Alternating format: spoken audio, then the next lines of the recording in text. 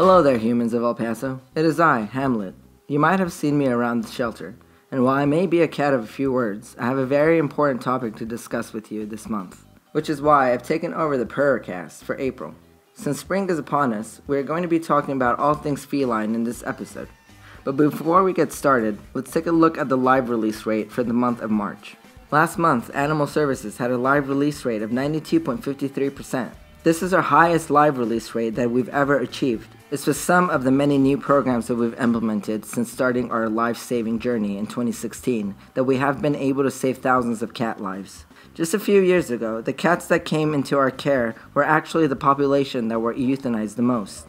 The community cat program that started in 2016 has made great strides in saving our feline friends, and Karen is here to tell you more.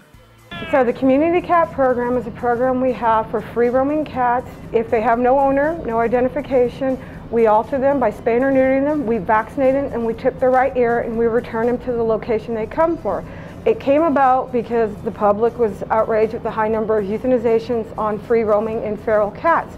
So we expanded the TNR program to include all areas of El Paso, including El Paso County. Ultimately, when we did trap and euthanize, it was proven ineffective. It created what's called a vacuum effect. You can take out the whole colony from the neighborhood, but a whole new colony is going to come in.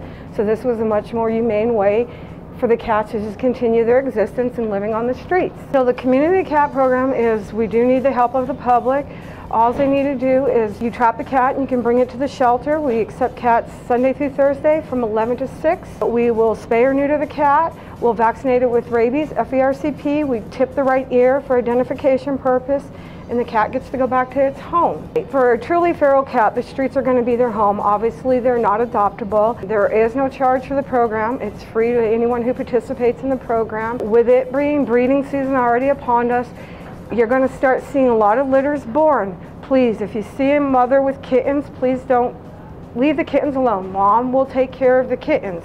When the kittens get older, about 8 weeks of age, please at that time go ahead and get the kittens and the mother and bring them in to the shelter, and we'll take care of getting them spayed or neutered and vaccinated.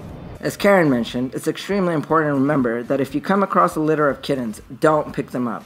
Instead, what we recommend is to put a ring of baking flour around where the kittens are resting. More than likely, mom is not too far off, either looking for food or keeping an eye on her babies from a safe distance. Check back a few times throughout the day, and if you see footprints in the flour, that means mom has been back to check on them. Kittens need their moms to grow into healthy, happy cats, which is why it is best to leave them with their moms until they are of age to be spayed and neutered.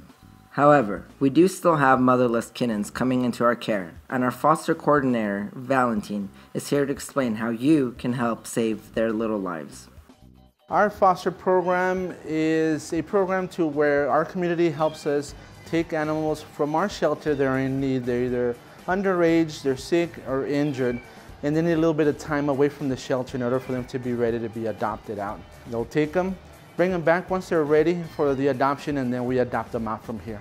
It is very important, as this is what we use now to save all of the lives that are coming in. We give every single kitten and puppy an opportunity to survive and have a home, for a forever home.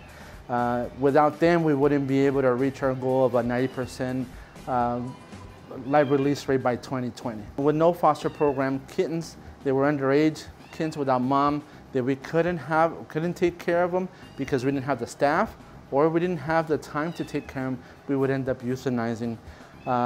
Or they're too young, we would have to, if they're sick and we couldn't treat them, we didn't have the time to treat them, we would end up euthanizing them.